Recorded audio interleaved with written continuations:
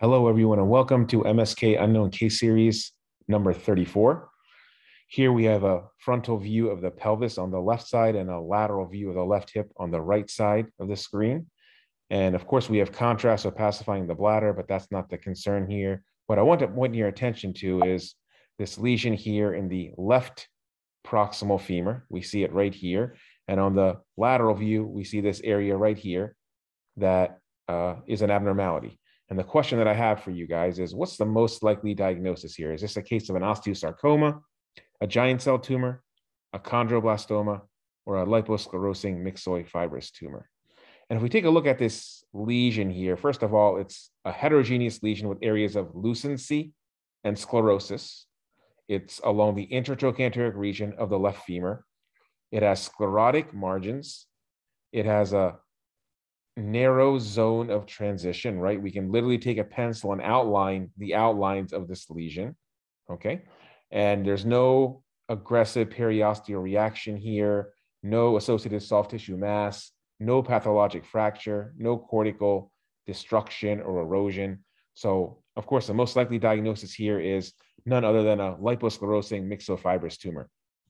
This is not an osteosarcoma because we don't see any aggressive features here. We don't have cortical destruction, no soft tissue mass.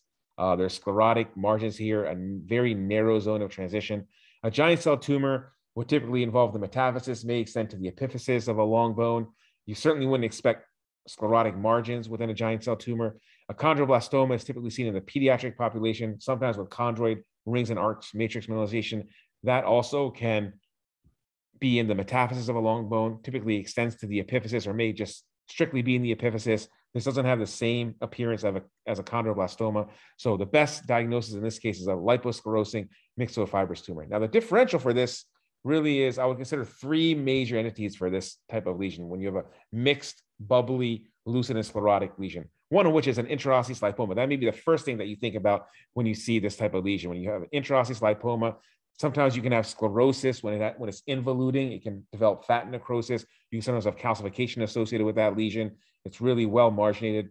Maybe a nice look for an intraosseous lipoma. Fibrous dysplasia would be a consideration if you felt that this was ground glass matrix mineralization.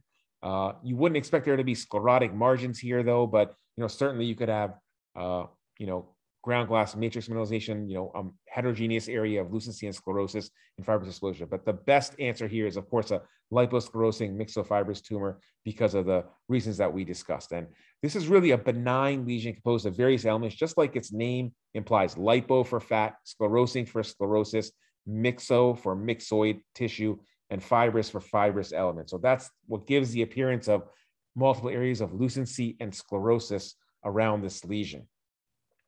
The key feature of this, though, is the location, right? 85% of these occur in the femur, particularly in the intertrochanteric region. So when you see this type of lesion in the intertrochanteric region, you should often suggest that maybe it could be a liposclerosing myxofibrous tumor. If you see this somewhere else in the body, probably much less likely to be a LSMFT or a liposclerosing myxofibrous tumor. But the fact that it's in the intertrochanteric region, you always want to include this type of lesion in your differential when you see a mixed lucid and sclerotic lesion. It's typically heterogeneous, as we discussed, with areas of lucency, sclerosis, calcification, maybe some fat in there as well. The fat doesn't predominate, but sometimes you can have small amounts of fat in this lesion, in this LSMFT.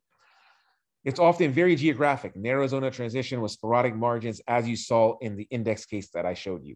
And this often presents as an incidental finding. In some patients, there can be pain, and that can be the inciting feature. But often we see this as an incidental finding for other reasons why the patient gets imaged.